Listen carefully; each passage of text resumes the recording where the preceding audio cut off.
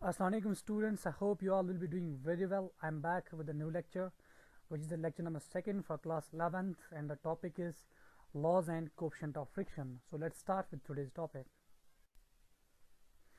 Before going further, let's have a quick recap about the previous lecture in which we talked about the friction and the basic types of the friction. There was static friction, then limiting friction, then kinetic friction, and there was sub two types of the kinetic friction, which was sliding friction and then a rolling friction. Now, in the end of the previous lecture, I was talking about a graph between the frictional force and the applied force. So you can see in the slide left bottom corner, there's a graph which shows a direct relationship between the applied force and the frictional force. In the initials, you can see there is a linearity of the graph. This linearity of a graph shows actually a direct relationship between the frictional force and that of the applied force. But this linearity of the graph or the direct relationship has got certain limit. Up to that limit, the curve is now decreasing, and then it has got static or a constant value for the kinetic friction. So what we observe here, that a static friction has got a maximum value.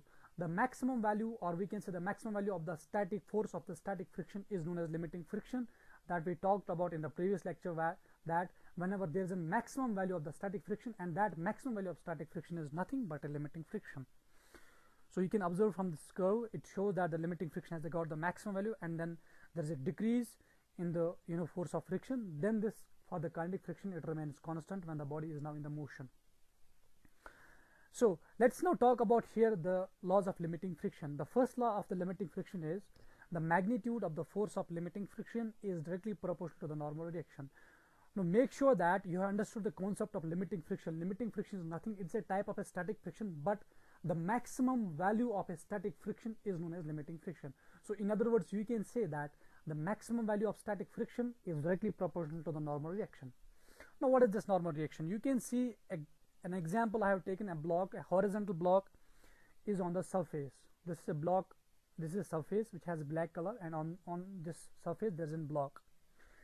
Now the weight of this block is acting downwards, which has been shown by the arrow. W is equal to m into g, which is mass into acceleration. Weight is acting downwards, and this surface is acting an upward force on the block that has been represented by the r. So this upward force which actually this surface exerts on this block, this is known as normal reaction.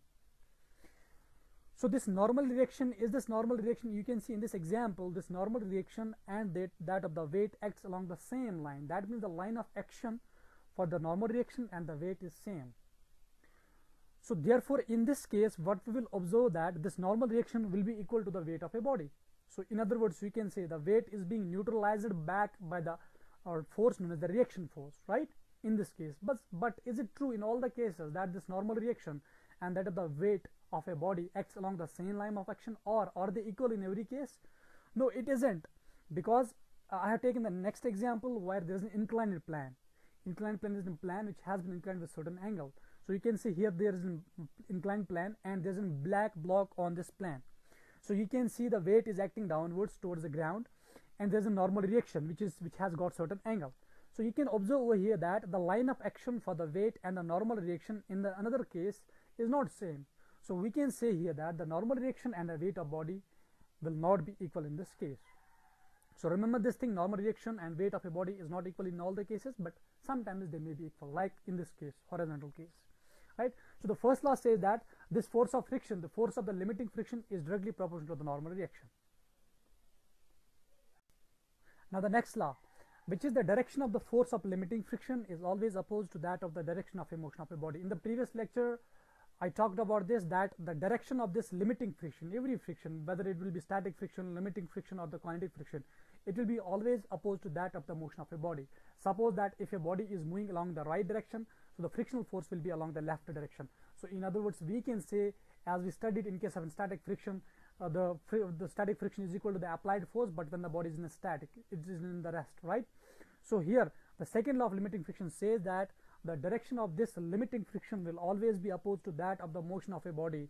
It may or may not be opposed to that of the applied force, but for sure it will be opposed to that of the motion of a body. Now the third law says that this force of limiting friction is independent upon the area of contact as long as the normal reaction between the bodies in contact remains same. or constant. So what does it mean? It means say that if we have the two bodies, suppose that we have the two bodies, both are in the contact with the surface, same surface, any smooth surface. Let's suppose that I have a smooth surface. I have placed the two blocks on that surface.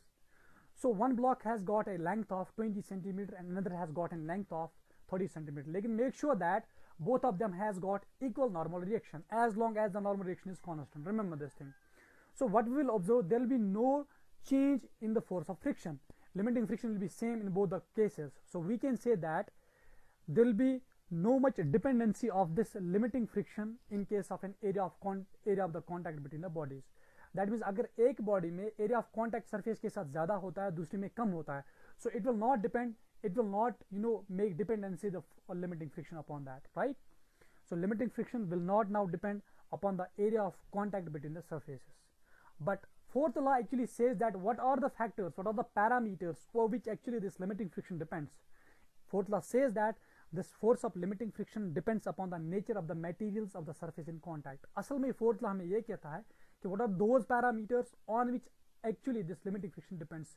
It strictly depends upon the nature of the material. Suppose that we have the material, one is perfectly smooth, another is roughness.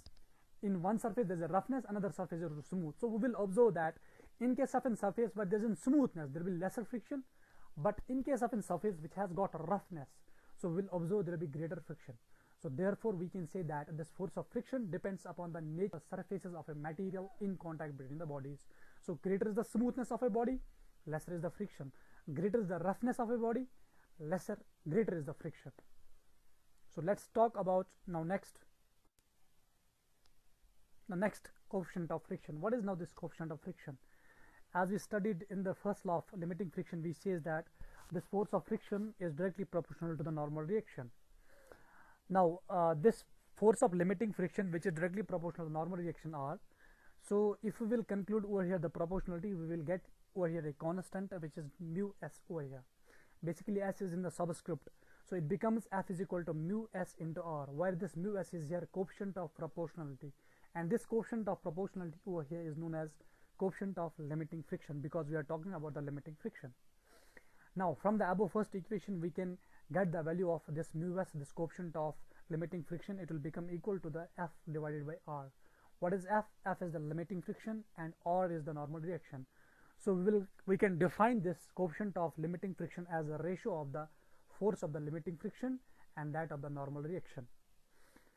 So this coefficient of this limiting friction becomes force upon force, because frictional force is already in force, normal reaction is again in force. So therefore force upon force, that means it will become unitless quantity. So we can say that this coefficient of limiting friction is unitless as well as dimensionless. When there is no unit, so therefore no dimensions. Next is what are the parameters over which this coefficient of friction, coefficient of limiting friction depends.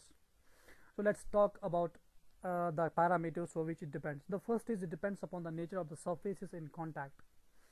So what I mean by say it, I mean to say that if the surface is wet, there will be less friction. If the surface is dry, there will be more friction. Similarly, if the surface is rough, if the surface is unpolished, there will be greater friction.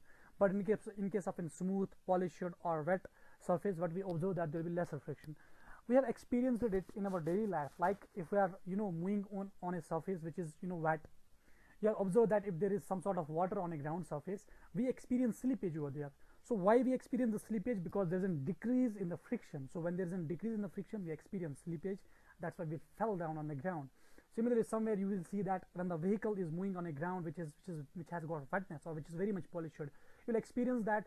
You'll see over there that this vehicle will be showing slippage over there. The slippage will be due to the decrease in the friction. So from this conclusion, we can say that it depends upon the nature of the surfaces. So greater is the smoothness, lesser is the friction. Or in other words, we can say that greater is the polishness of a surface, or the surface is wet, so lesser is the friction. So similarly, vice versa, for if there is a rough road, there is dry surface, or there is unpolished surface, there will be greater friction. Now the second parameter on which it depends, that is the material of the surface in contact. What are the different materials that are in contact? Let's take an example of the two different roads. One is an urban road which is purely macadamized, which has got a smooth surface, and another is an rural road which is earthen road, made up of the simple soil. and we observe that the material in case of an earthen road is soil, but in case of that urban road, it has been magnemized. The material is there as pellet. You will observe that in case of that magnemized road, we will experience the less friction than that of the earthen road. In the earthen road, we will experience more friction. So therefore, it depends upon the material of the surface in contact also. Now next, as we saw in the graph that when the in the graph we saw that after the limiting friction the curve was decreasing and that it remains constant for the kinetic friction. So therefore, now when the body is in motion, now the frictional force which will come in action, that is known as the kinetic friction. So therefore, when the body is in motion, we will replace now F by Fk, because F was your limiting friction. Now the body is in motion, so it will be represented by the frictional force which is known as kinetic friction. And also the mu s will be replaced by mu k, because mu s represented the maximum value of the static friction or the kinetic friction. So here this mu k represents the coefficient of kinetic friction.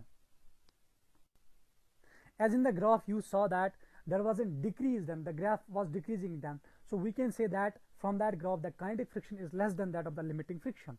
So from the above equation you say that Fk is less than that of F, where Fk is the kinetic friction and F represents the limiting friction. So from the above equation it means say that the value of the kinetic friction is always less than that of the limiting friction. So therefore, this coefficient of the kinetic friction will always be again also less than that of the value of this coefficient of limiting friction. So from this equation we can conclude that the coefficient of kinetic friction is always less than that of the coefficient of limiting friction. Thank you guys. This was all about today's lecture. In the next lecture we'll be talking about angle of friction and the angle of repose. Have a wonderful day.